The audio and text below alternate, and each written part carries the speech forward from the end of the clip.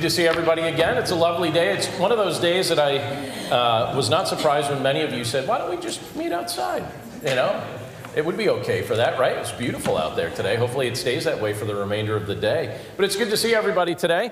We're continuing our look at the book of Ephesians, and today we're going to be in the second half of Ephesians chapter 2. So if you take your Bibles and turn there with me, we're going to be talking about something that the Scripture points out to us that helps us to understand that ultimately we don't need to be alienated, because Scripture points out to us that we are not alone, and there's a very specific way that this portion of Scripture illustrates that for us. So I'm going to read the whole section for us, and then we're going to look at it a section at a time as we go on. But Ephesians chapter 2, starting with verse 11, this is what it states.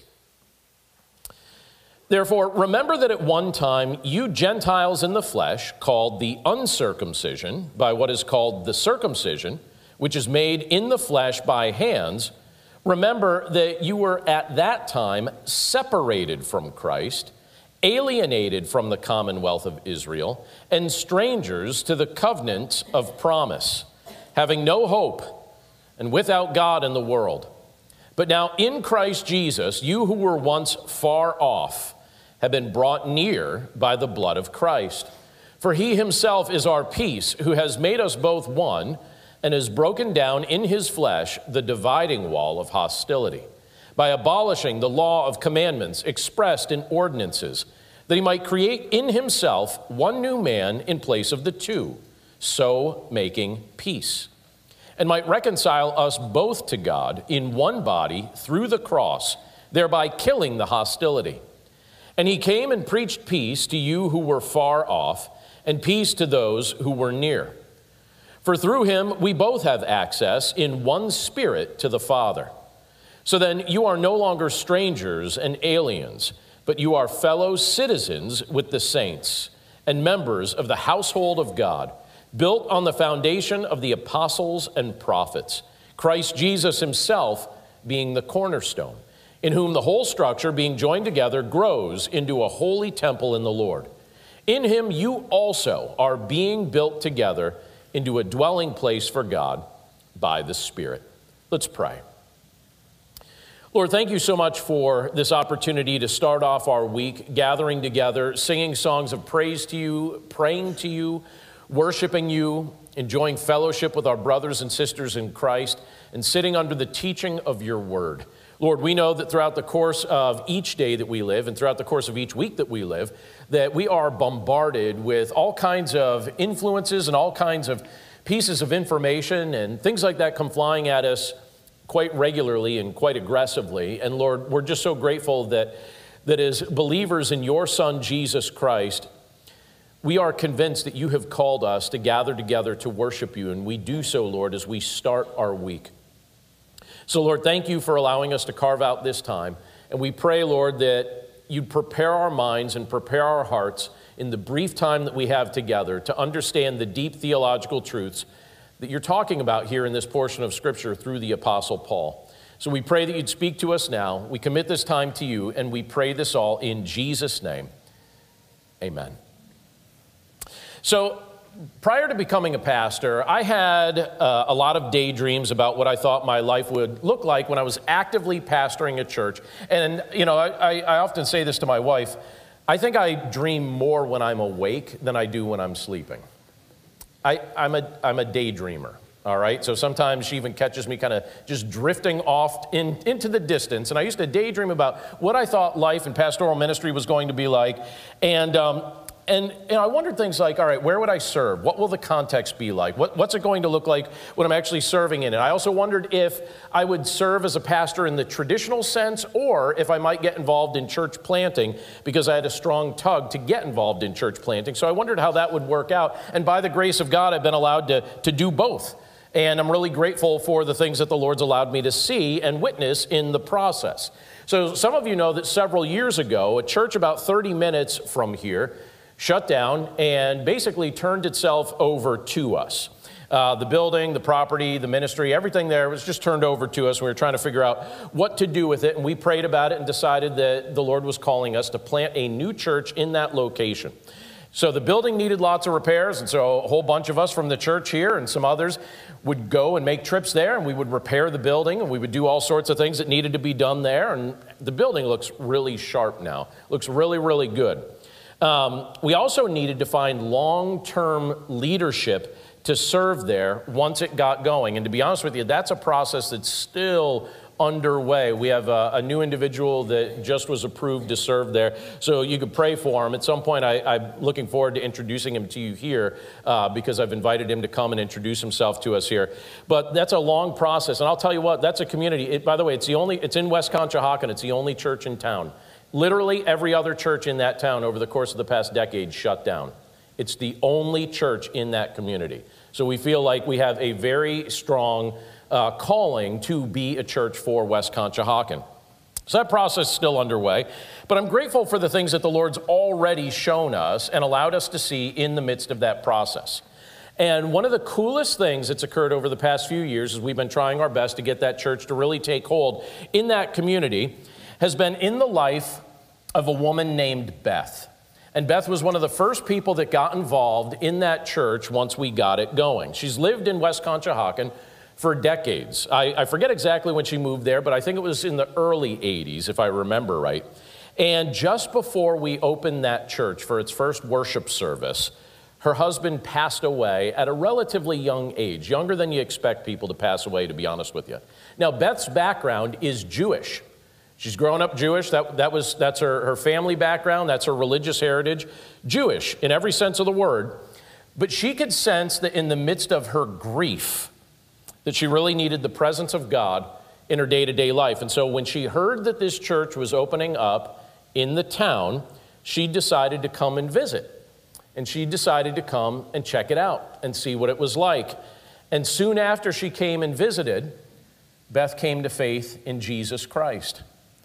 She's come to trust in him as her Messiah. She's come to trust in him as her Lord. Her faith is still new. She would admit there's a lot of things that she's still trying to grow in, things she's attempting to learn. By God's grace, this is also really cool. Her neighbor, recently, her new neighbor said, hey, I'm a believer in Jesus Christ. Tell me about yourself. And so I met with her neighbor and I said, listen, could you help disciple Beth? You guys live next door to each other. So now they meet a couple times a week for Bible studies. They're currently going through the Gospel of John together. It's very exciting. And recently, Beth asked me a question. I preached there a few weeks ago on a Sunday night. And she asked me a question. And she said, we did a question and answer time.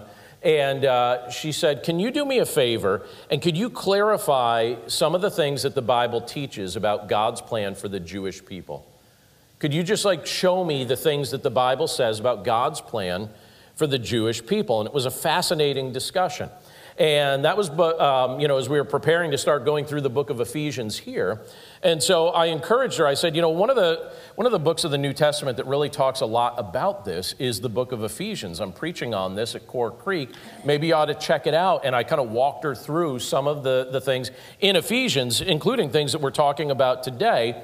And because the scripture tells us that God takes Jews who believe in Jesus and Gentiles who believe in Jesus and unites us into one new body, the church. And so I was explaining these things to her from a theological context, but also a practical context. And you got to admit, to Beth in particular, she said that's very meaningful. This is very meaningful, very encouraging to her. And the portion of scripture that we're looking at today emphasizes that union. That union of Jew and Gentile into one new body called the church through Jesus Christ. And it also demonstrates that God has not called us to live our lives spiritually alone or spiritually alienated from him and his promises. It's a very encouraging portion of scripture. So I want to just take it a piece at a time today and work our way through it. And I hope that you find encouragement from it as well as I do and as Beth does. I hope it encourages you. And one of the things that this scripture starts out with is a reminder to us that Jesus invites us to be near to him. Let me reread verses 11 through 13, because there it says this. Therefore, remember that at one time you Gentiles in the flesh, called the uncircumcision, now we're going to come back to that phrase in a second, by what is called the circumcision, which is made in the flesh by the hands, remember that you were at that time separated from Christ, alienated from the commonwealth of Israel, and stranger to the covenants of promise, having no hope and without God in the world. But now in Christ Jesus, you who were once far off have been brought near by the blood of Christ. Now let me pause there for just a second. Have you ever felt insulted or put down? It's funny, when you say those things, people are like, immediately people that do that to you come to mind, right? People that insult, people that put down. I've got a few people in my life that tend to have a habit of that. You probably have some people in your life that have a habit of that as well. But how does that impact the nature of your relationships with people that insult you, or with people that maybe put you down or try and demean you? I have to confess to you, and I'll be real anonymous with this. Recently, it started to become very obvious to me that I have a good friend that has a bad habit of doing that. And it didn't dawn on me at first. I still consider him a friend, but his humor mainly consists of put-downs. And he usually focuses on, I noticed the pattern, he usually focuses on things related to physical attributes or someone's appearance. So things that people can't really even do a whole lot about. And I know enough psychology to know that when people do that, that's usually an indicator that they are feeling insecure about the very things that they are trying to pick on other people for. But I have to admit, I don't appreciate his style of humor, and I've noticed that he's doing a really good job of alienating a variety of people from being willing to be in close friendship with him, because it's always a put-down, another insult. And you look at that and you're like, all right, that's not wise. Now, I bring that up because when you look at how this portion of Scripture opens up, in this portion of Scripture, Paul, he begins it by reminding his readers of an insult.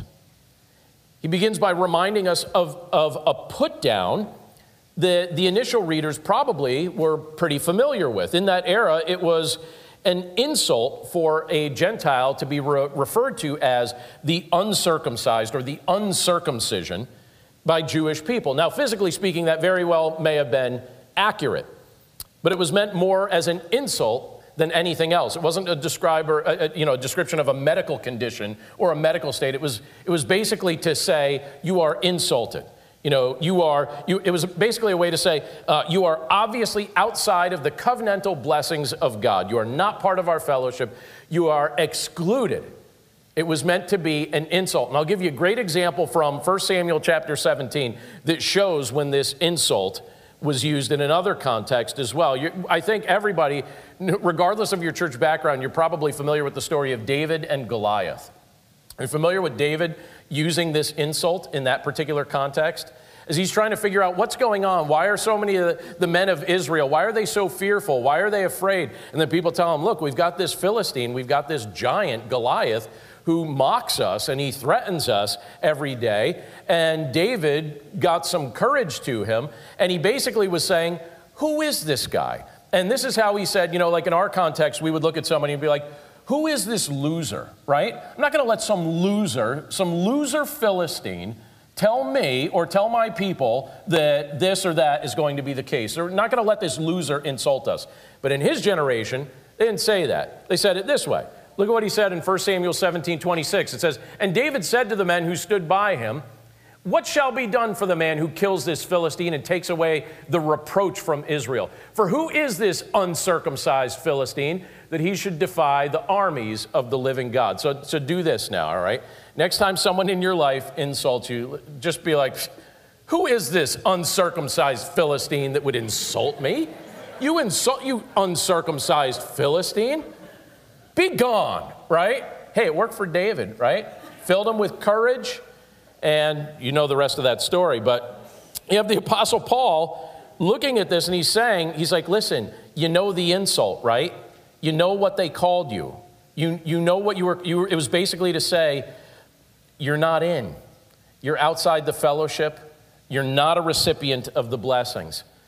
And keep in mind Paul's background as he's saying these things. Paul's a man who grew up Jewish. And he makes a point elsewhere in Scripture to tell us, he wasn't just Jewish, he was highly involved in his faith and had the credentials to demonstrate it.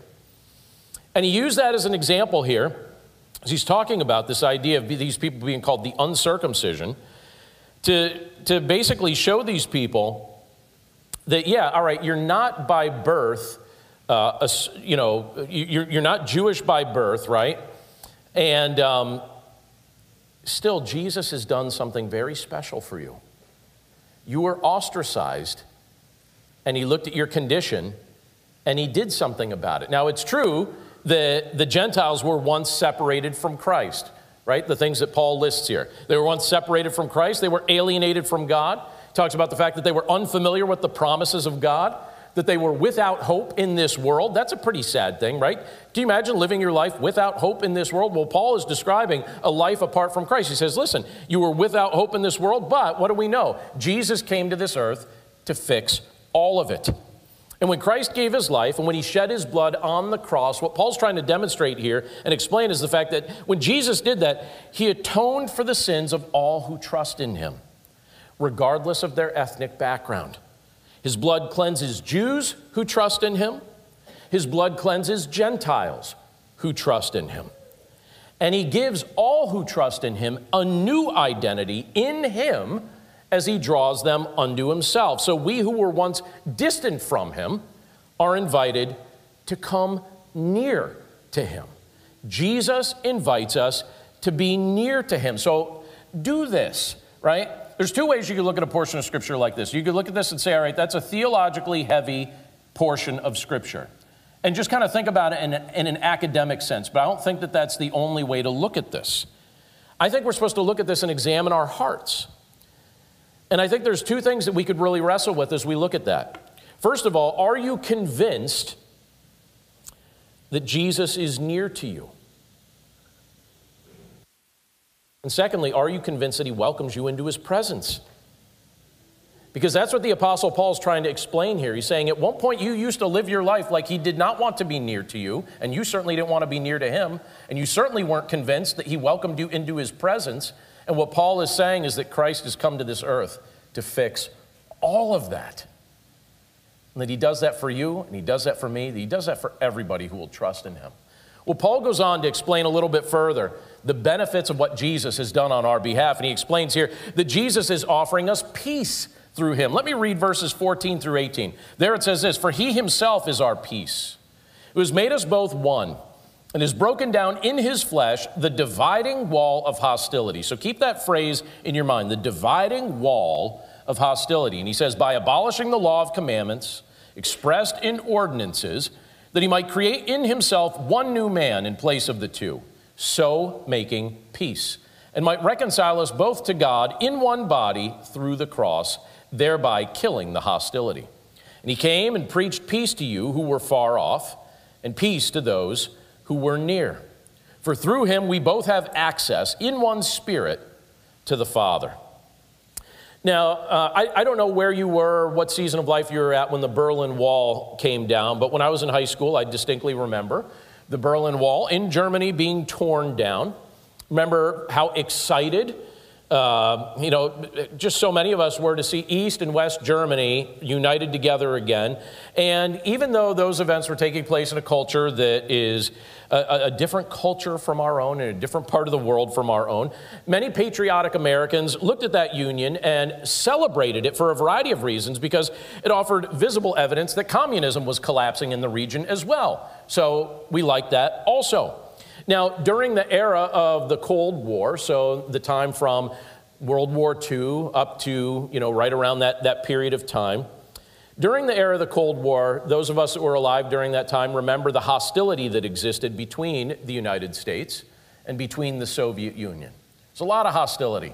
I remember as a kid thinking about it quite regularly, that they might bomb us with a nuclear bomb and that we might bomb them with a nuclear bomb. And I used to think, well, I guess if that happens, I probably won't know. I'll find out in heaven, hey, how'd I get here? Oh, yeah, it was a nuclear bomb. I knew that was going to happen, right? But I remember I used to think about that a lot. And I remember the news would talk about, 2 missiles have destroyed each other over the Atlantic and stuff like that. I'm like, oh my goodness, what are we practicing for?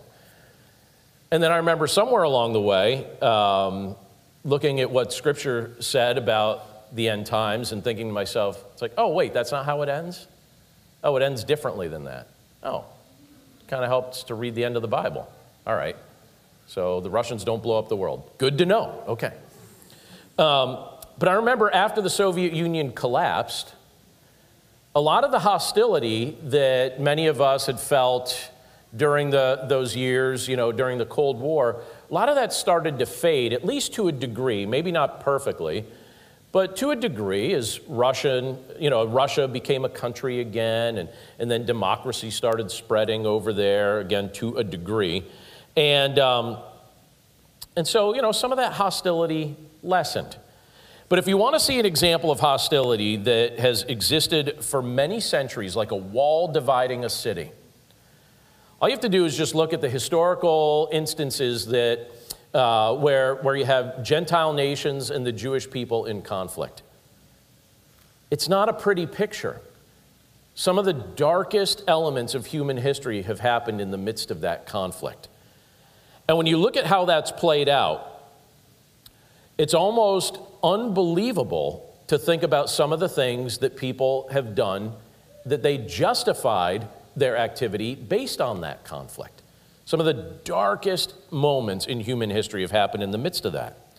And so you look at that, and that's a long-standing hostility. It's a hostility that existed during the Old Testament era between the Gentile nations and the Jewish people. It's a hostility that's existed right up to the present era. And it's not good. And so you look at what the Apostle Paul says here in the portion of Scripture that we just read, and it reveals to us that Jesus came to tear down that wall of hostility. And not only did he come to tear down that wall of hostility, but in like fashion, he offers us peace through him. He is the way peace is found. We're not going to find peace through governmental leaders, although I appreciate when they try. But Jesus is ultimately the one that peace is going to come through. Scripture tells us that Jesus came to fulfill the righteous requirements of the Old Testament law, and then to make peace between Jews and Gentiles by uniting them into one body, the church. So if you're Jewish, and your background is Jewish, and if you're Gentile and your background is Gentile, what the Scripture is ultimately telling us is that you have a new identity. Your identity is in Christ. What it once was is not as relevant as the fact that now you are in Christ through faith in him. And so think about it this way. Just picture in your mind the crucifixion. As Jesus is being crucified. And when you're crucified, your arms are stretched out. You got your arms stretched out. In his case, you have these nails piercing his wrists. A lot of times we reference the hand. In that culture, they'd refer to the hand as being basically up to here. So even when you would talk about an area like this, you're talking about the hand, as they would say it. And they would typically put the nail here because you have a lot of small bones there that can hold it better in place than if you put it here, because there you just have some thin skin that's probably just going to rip if you try and hang somebody from it. So they pierced Jesus in both of his wrists, both of his hands. And he's got his arms extended in both directions. And when I picture that in my mind, and when I think about what Jesus did as he accomplished his atoning death on the cross, you can say that in one sense, one of his hands was reaching into the past toward the Jewish people, the people that the covenants were given to, the people that the prophets were sent to. So you have that one arm reaching into the past to the Jews. And you got that other arm reaching into the future to the Gentiles, who are also now being invited to become part of the family of God. You've got both arms reached out in both directions. And what Jesus was seeking to do in his sacrificial death was to reconcile us. And that's what it took to actually accomplish it. Now, to reconcile means to take something that's far away and bring it near. Take something that's far away and bring it near. I hope they don't mind me saying this because, they're in visiting from Ohio, but we had a fun visit the other night with Nick and Lauren Coates. So, Nick and Lauren, you made it to the message today. I hope that's all right. If it's not, I'll scrub it from the recording. No sweat, all right? But we had a chance to see them the other night and see their kids. They lived in the area here just a few years ago and moved out there, and now they're back visiting, saying hi to everybody. So if you can get a chance to say hi to them yet, make sure you say hi. We got a chance to meet their children. And, we've met their children in the past, but their children probably didn't remember us because it was a few years. You know, one of the cutest things that I notice with children, when a child walks up to you, and I saw it the other night, was reminded of it again. When a child walks up to you, as they get to know you, when a child trusts you, what do they typically do, especially a young child? When they're conveying trust, what do they do? What do they do with their arms? It's like the universal symbol that a child knows. They just walk up to you and their arms go out, right? Now, as an adult, you know, as we had the Coates family over and their beautiful children were there in our home, and as their child, you know, as Liam looks up and he goes like this. Obviously, I looked at Liam and I was like, nope. Right? Nope, sorry, you ate too much dessert, Liam. No, what do? Right? A child reaches out their arms to you. If you have any conscience whatsoever, where do your arms go? Right? Come, let's do this. You pick them up, right? And you look at Christ. What is Christ trying to do? He's saying, you were far away. You were far away. Come near. Those of you in this direction, and those of you in this direction, I will reconcile you both through my death in this moment. I will take you who were far away, and I'm inviting you, and I'm saying, come near. And he stretched out his arms and he invited us. He extended that invitation. Through Jesus, we who were distant from God are invited to become part of his family.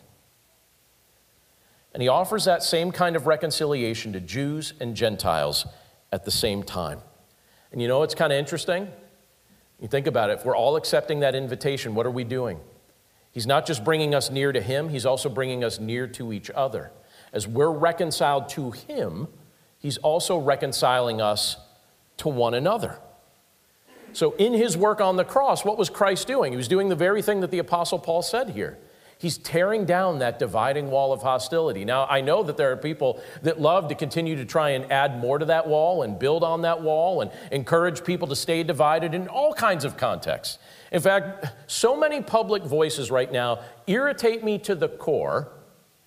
I'm saying that the nice way, right? They irritate me to the core because this is what I hear from their lips.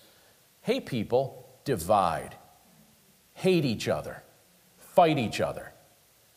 And if you weren't mad, let me tell you something bad about this group, so you hate them.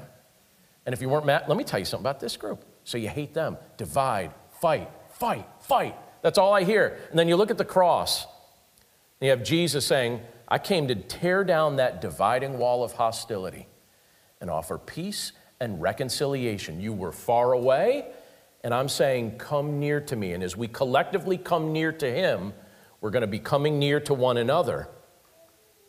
And he offers us that reconciliation with one another as well. And let me even say this. As Jesus invites us to experience that kind of spiritual reconciliation through faith in him, don't forget that that's also meant to be lived out in our day-to-day lives as well. You know, you and I are to live our lives with the understanding that we are welcomed into his presence, but we're also to live our lives with the understanding that just as Christ took those of us who were far away and brought us near, again, that's what reconciliation literally means, to take something that's far away and bring it near. Doesn't that make you think a little bit about somebody in your life that maybe it's time to reconcile with? Is there hostility that's lasted for a long time that maybe it's just time to end? As we've been reconciled to Jesus, as we who were far away have been brought near, as that dividing wall of hostility has been torn down in the spiritual realm, is that not supposed to have a day-to-day practical application in our relationship contexts as well? Who's far away that should be brought near? You want to spend the rest of your life unreconciled? Now, you can't make someone reconcile with you if they don't want to, but you know what you can do? You could open up your arms to it and see what happens. That's what Christ did for us. He doesn't make any one of us reconcile to him. You know, I don't know the hearts of those of us gathered here. I don't know the hearts of those that will listen to this recording. I don't know those hearts, but Christ knows. And the invitation's open. It's just whether or not we accept it. Many people choose to go their own direction, and that's how they live, in conflict. Conflict with their Creator, conflict with those that have been created. But Christ offers reconciliation through him, and then he invites us to live it out. There's one other thing that the Apostle Paul brings out in this portion of Scripture that I hope that we'll see today, and that's this. The Holy Spirit is building up those who are united to Jesus. Let me read to us from verse 19 down to verse 22.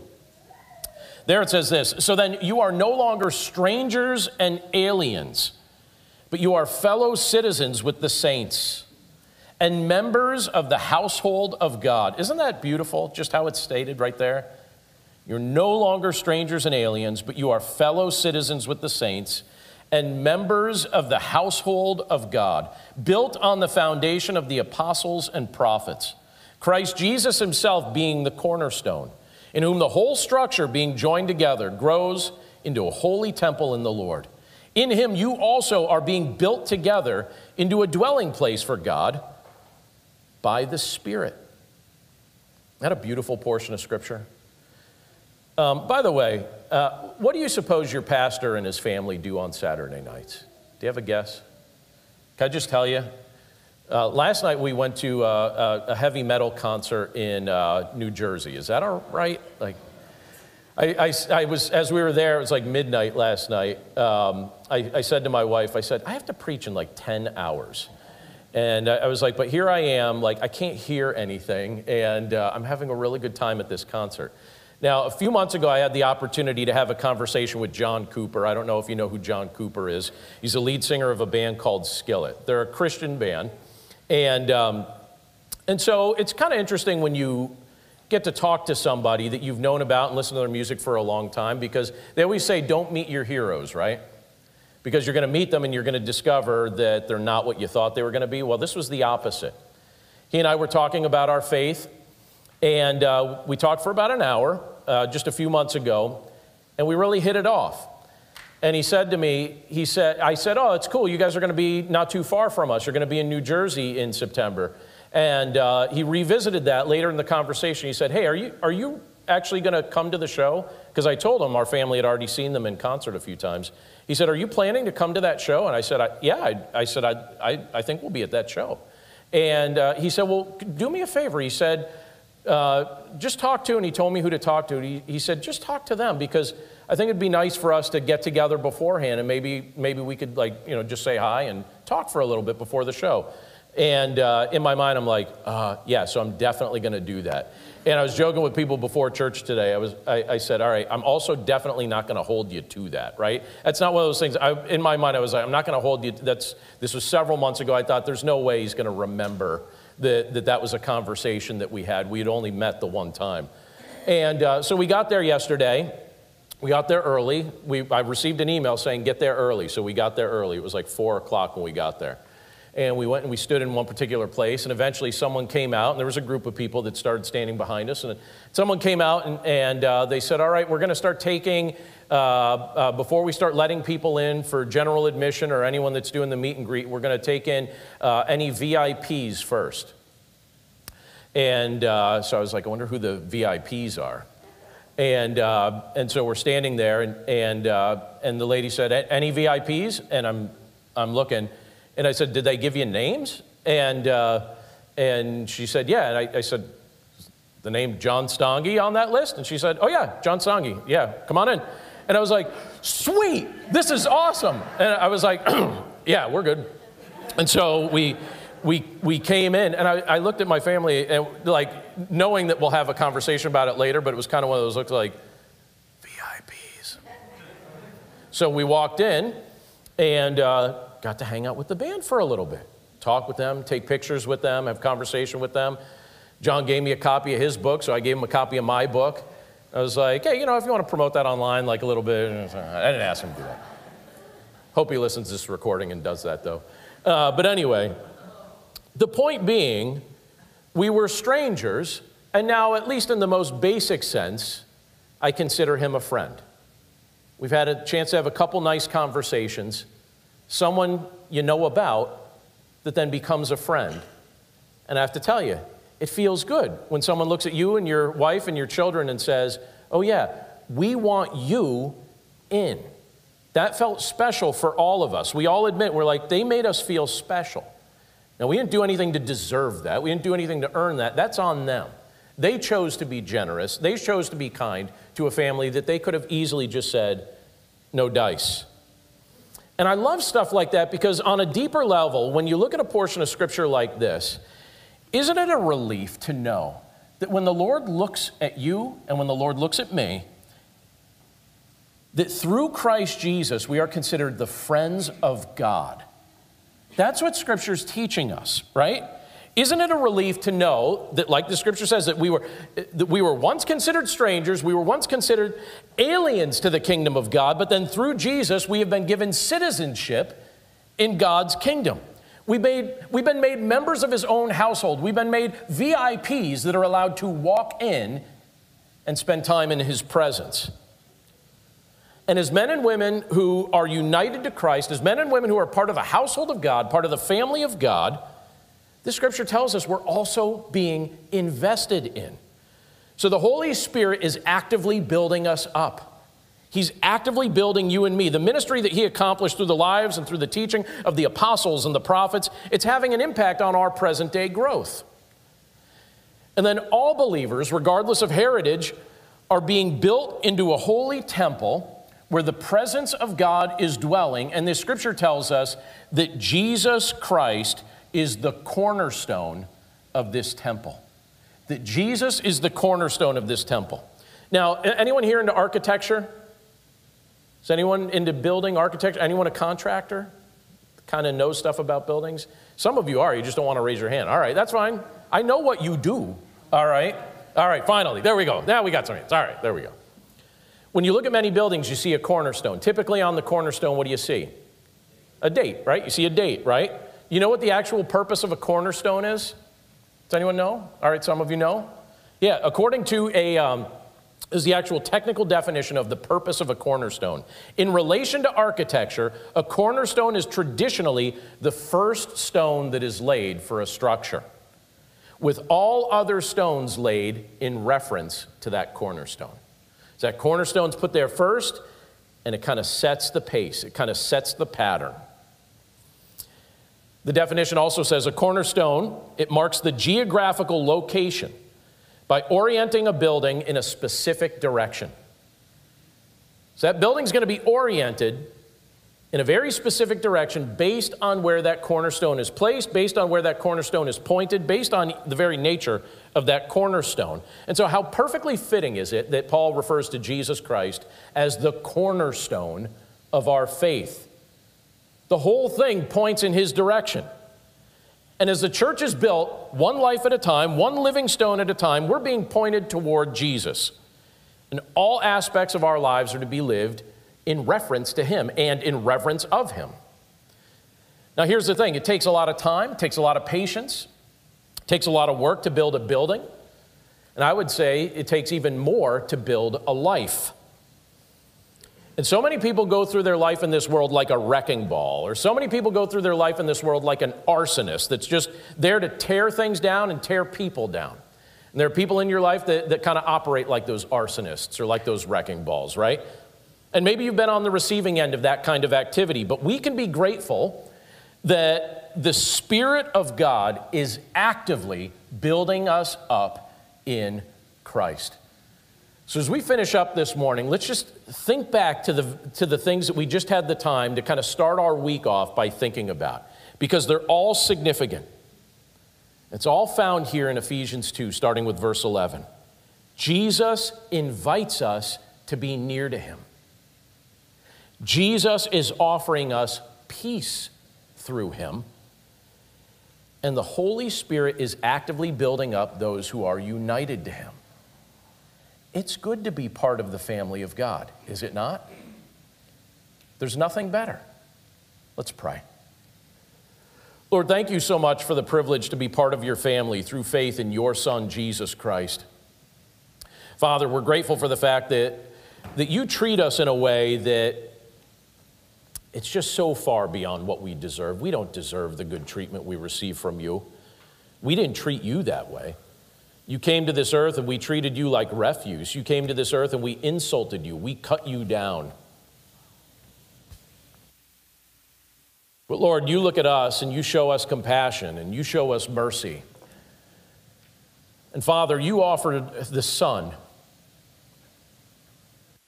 knowing that it was only through your Son that the dividing wall of hostility could be torn down.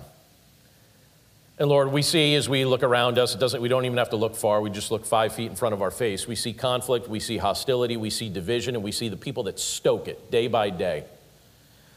By your grace, Lord, we pray that those that feed and fan those flames, we pray that you would open their eyes to the truth of your gospel, that they would see the nature of what you do in the spiritual realm, to bring peace, to end hostility, to unite, to reconcile, and that they would experience that change of heart, that they would experience that kind of reconciliation. Because, Lord, we know that without your intervention, we're stuck. We are alienated, and just like this scripture reminded us, we would be without hope. Without your intervention, we are absolutely without hope.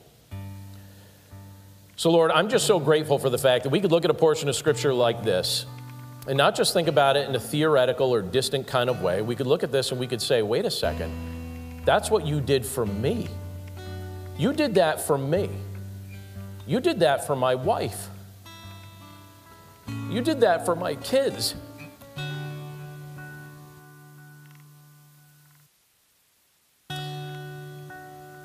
Lord, it's just so wonderful to think that you would love us like that.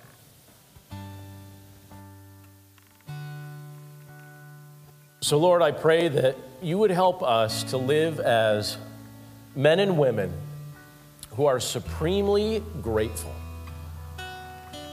for your goodness, because you demonstrate it to us in powerful ways. And Lord, I'm so grateful that in the midst of this era that we live in and this season of history that we live in, that I don't have to put my hope in today. And I don't have to put my hope in faulty people, because I've got my hope in you. I love that, Lord, and I love that about you. So, Lord, today we pray would be a day that we would rejoice in the fact that, Father, your Son, Jesus Christ, is our cornerstone. And through the power of your Spirit, we pray that you would just continue to point our lives in the direction of your Son. We love you, Lord. We're grateful for this portion of your word. And we're just grateful for your goodness to us. Thank you for this new day. Thank you for this new week. We commit it all to you. And we pray this all in Jesus' name. Amen.